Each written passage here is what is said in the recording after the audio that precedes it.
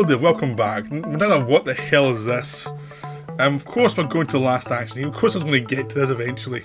The Schwarzenegger disaster from the early 90s. This is his big follow-up to Terminator 2. This is a big film that could not bomb. This film was going to be the great follow-up to a series of big films that Schwarzenegger had starred in that all had done well, like Total Recall, Terminator. It was on a run. You know, every film was big on the last. He was having a really good run as a movie star at this time. He was trying things out, like Total Recall was a stretch for him. Terminator 2 was playing a good guy as a robot's a good guy.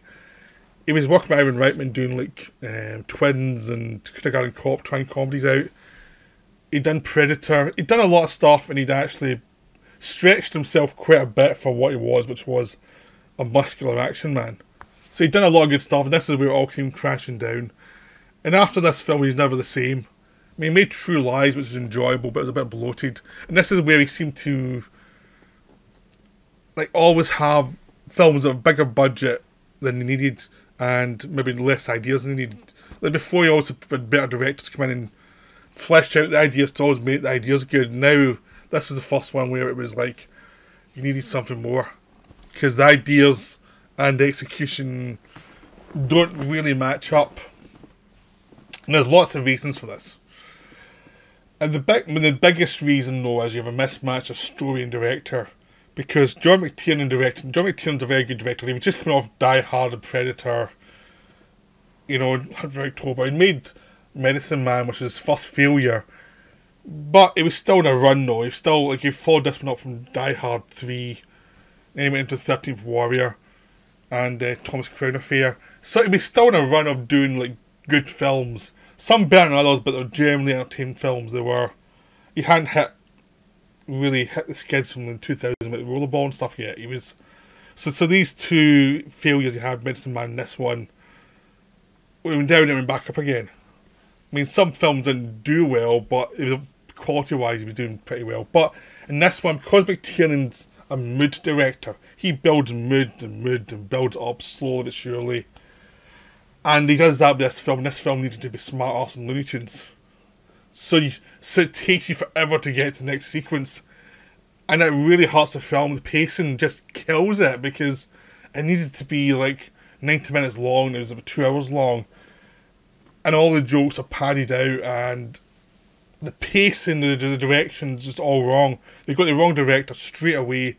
One of the big problems of the film is the wrong director. And I'm a McTiernan fan, but he was the wrong director for what this needed. Because they had Shane Black as a writer, and Shane Black is a fast-paced writer. I mean, he takes his time setting stuff up, but he's always got very fast-paced ideas, getting you to the next bit, to the next bit. So he's a director that, you know, he's a writer who can have fast builds, and things are always happening in his films, and it always feels pacey. So even if he's actually delaying something, he's got lots of business going on, distracting you from the fact he's delaying something.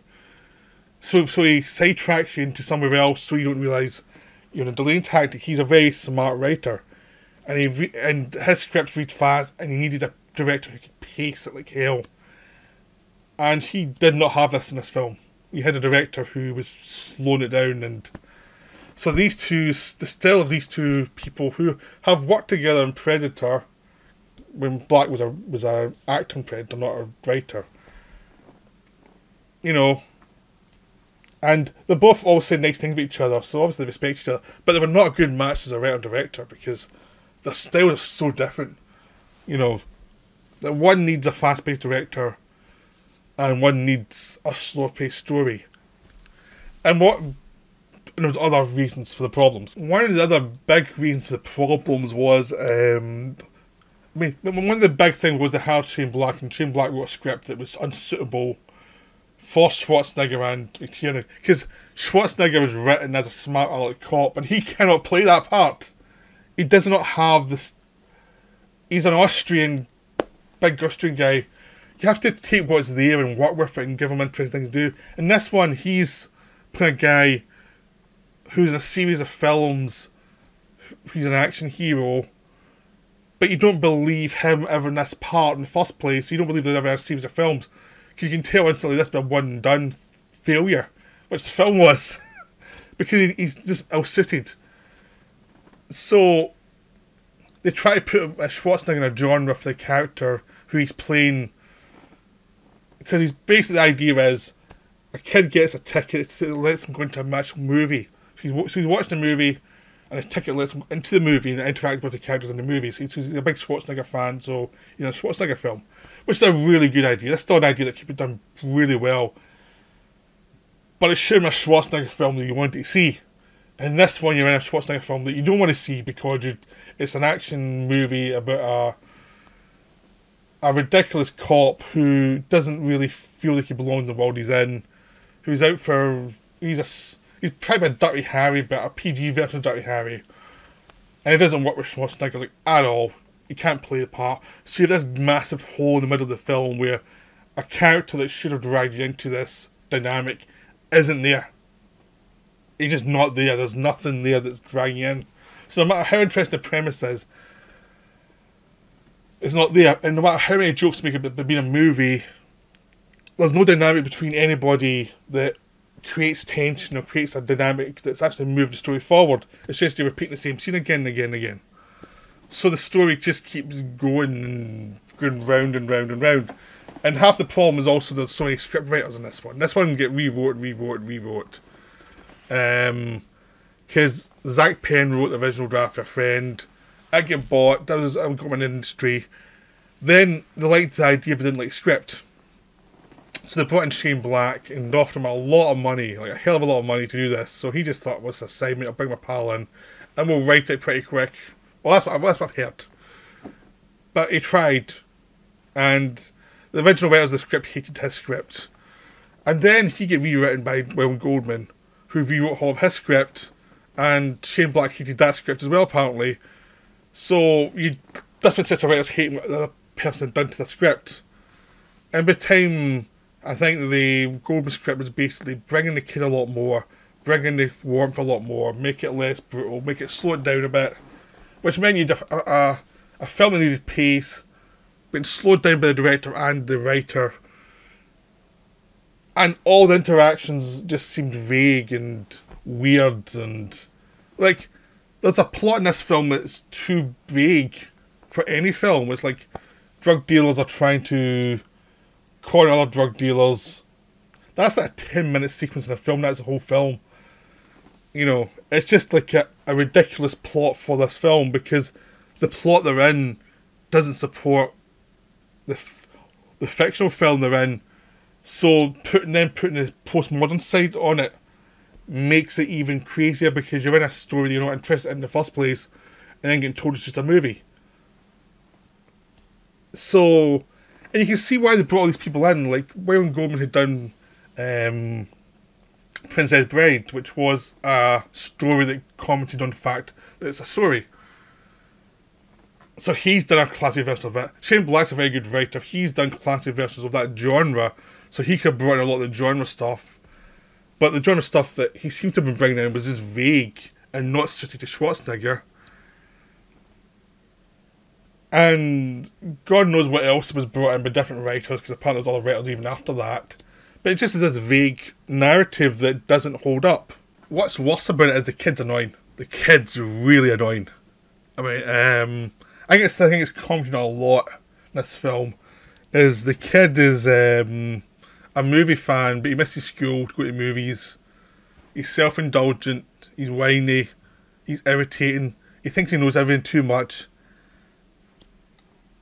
And he lives in New York, so you think he would know better than that, to be a bit street smart, but he's not. He's almost like an LA kid who's meant to live in New York, but he's not. So you know he's not a New York kid, because he's too stupid. He's an LA kid, but he's from New York. And it's just an annoying kid. Really annoying kid.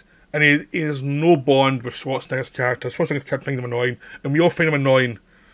Another thing that you like about Schwarzenegger is he finds this kid annoying. So that's a massive problem for the film, which it never gets over. And they're trying to do, cause of Terminator 2, they're trying to do, like, ape the idea of Schwarzenegger with a kid because of Terminator 2, because Schwarzenegger, John Connor character, But the two big problems here is, one, you need a decent actor. I mean, Edward Furlong is a good actor, a good kid actor. He's in a lot of good stuff as a kid and as a young adult. He could act. You might not like the character that much sometimes in Terminator 2, but he knew he could act, and him and Schwarzenegger had a really funny bond that you could really connect with, and it really worked. This kid, the acting of this kid is atrocious. He's really overacting the whole way through the film. You really want you want the villains to kill him, basically. That's a massive problem. And yeah, it's just, it doesn't work. Plus the plot doesn't work either, so he's overacting. Schwarzenegger looks like he's lost. The plot's wandering around all over the place. And they spend a lot of money on these explosions that all look pretty. The explosions are very nice. But all the narrative is based on this is a movie, and them telling us a movie. And that gets boring, and this kid just keeps on telling you this again and again and again. There's all these weird in-jokes. And it's just nauseating. You know, it's just so annoying. It's like, wasn't anyone watching this film when they were making it? Like, they're costing all this money. When it's seen, like, this kid's really annoying. Like, how is anyone going to bond with him? So that's another big problem. The fact that the film is an enjoyable cult film, despite all these problems, is quite astonishing. Because I kind of like this film, even though I've told you all the problems it has. But I think because the idea's so good, that they messed up so badly, and there is fun with messing around with Schwarzenegger's image. Even though they do it badly, there's still a lot of fun, like him. Like, some of the side gags are fun, and some of the Shane Black lines are fun. And there's lots of really bizarre things going on in it. And they spend a fortune on it. And it looks really pretty. It's like a lot of really talented people are misfiring in the same project. But because they're talented people, it's really enjoyable. Even though, the worst thing really is still the kid. If they replaced the kid, half this stuff wouldn't have been as big a deal. You know. I mean, the weird thing is, why didn't they just get the kid from Terminator 2? They wanted to do it, and we just been blatant about it. I mean, at least I've been honest. You know. So he could act. It's just this one performance that is quite astonishingly bad. But luckily, the other thing that really makes it good, though, is Charles Dance is in it. Charles Dance as Benedict the villain is... They wanted Alan Rickman. Alan Rickman was too expensive. Plus, they probably read the script and thought, nah, no. But Charles Dance, jobbing actor, took the part, and is having a lot of fun playing an over-the-top stereotype villain, and he's just having a laugh the whole time. He's really enjoyed himself. Anytime he's on screen, it's really enjoyable, because he has complete contempt for every character in the film, and he's a total joy to watch as he finds halfway, when he goes into the real world later on in the film, we find the bad guys can win, and he's having a lot of fun with that. And he's a lot of joy throughout the film, because he knows what film he's in, and the film he's in is better than the film you're watching. I mean, to show how good Charles Dance is in this film is, his character makes no sense narratively in the whole film. He's just a plot point to mock the film in the first half, and then get the ticket and going back into the real world, so Schwarzenegger into the real world, and see that he's actually a fictional character. Which is what should have happened much earlier in the film. If that happened earlier in the film would have improved a lot. Because you get the interesting bit, you've only 20 minutes to explore it. Which is kind of weird for film. That's what I was saying earlier on about the narrative need to go much faster, because the bit in the main film thing, they run out of ideas really quickly, and then they get to you're back in the real world, be a fictional character, and that's something that's interesting, but only 20 minutes of it. And it's like, that's where you should have spent your money. That was more fun and more interesting than... There was a story there you could have done that would have been much more suitable to Shane Black, to McTiernan probably as well. All this stuff, as soon as they get into the real world, is much more interesting. And Charles Dance's character has no motivation in the real world, except for the fact that he can win the real world, because he's not fated to die as the villain of the movie. His character doesn't have any real great idea, but Charles Dance is so good, it's so enjoyable, you just want to see what he's going to do. It's like, and that's the frustrating thing, is like, it's actually getting good as soon as you go into the real world and Schwarzenegger's character finds out he's fictional and suddenly becomes an interesting character. Like, we only got half an hour left of the movie, and it's like, he's not been interesting for so long, but as soon as he gets into the real world, he becomes interesting. But you've only got to kill you've only really got the end of the movie now. And it's like, great, you actually found the film at the end. And that's frustrating about the film, is there is good ideas there. I mean, even the idea of getting into the movie and knowing how all the conventions work should have been good. But they needed to have a narrative that actually was worthwhile of the movie within the movie. To push that forward and be witty about it and to mess around with it and send it in strange ways. Which they never did because the main plot wasn't good enough.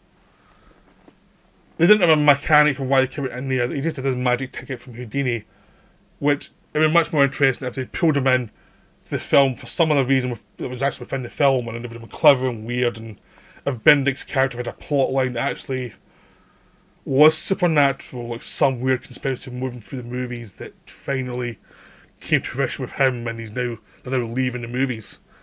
Something like that could have worked and could have been an interesting narrative. Instead, it was just lazy stuff. You know, and it was just frustrating to watch a lot of talented people working a good idea and consistently miss until it's too late.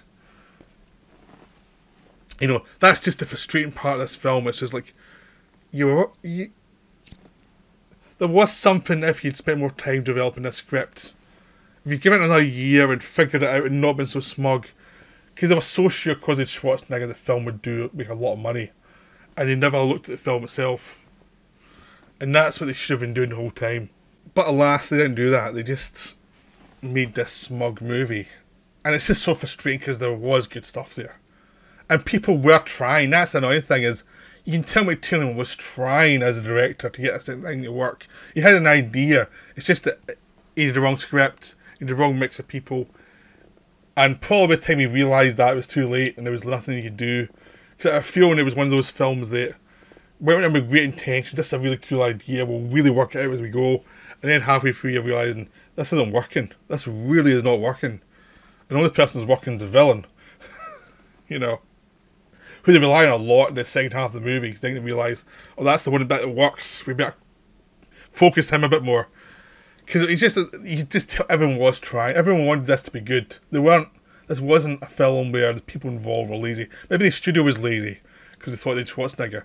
But the people involved, you felt they were giving it their all, and they were just missing. And they were so enthusiastic. I didn't think they realised till too late the kid wasn't working, and that thing just wasn't there. It just wasn't delivering.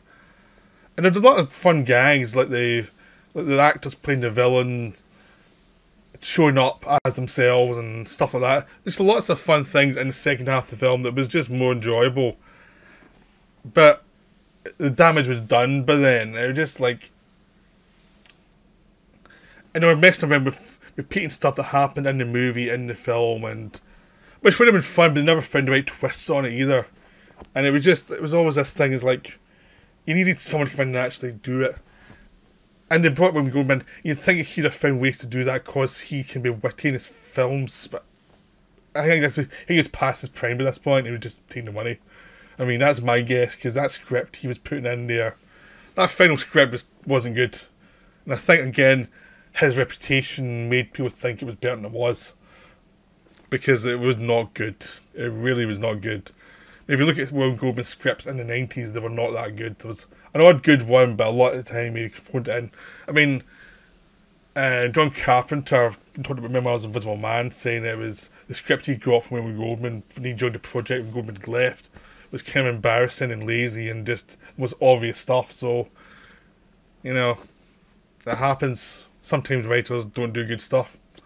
And you can feel that in this one. It's just like this script. It's like, how can a professional writer actually look at the script and say, oh, this is good? Like, it could have been rewritten. We don't know, but there's a lot of talent here, and it's just very frustrating to see the talent just not deliver at all. But it's still an enjoyable film, even though it's a total mess. It's one of those frustrating things. But it's not on the same level of interest and messes as like Hudson Hawk or 1941. which I'll get to. I adore 1941. I'm definitely doing that film soon. But it's not that level of interesting message, but it's still an interesting message. You have to be in a good mood for this one, and you have to be indulgent for a lot of its flaws. But it is interesting to see. This is the big, weird, self-indulgent film from the mid-90s. It is interesting to see how a film can go this far wrong.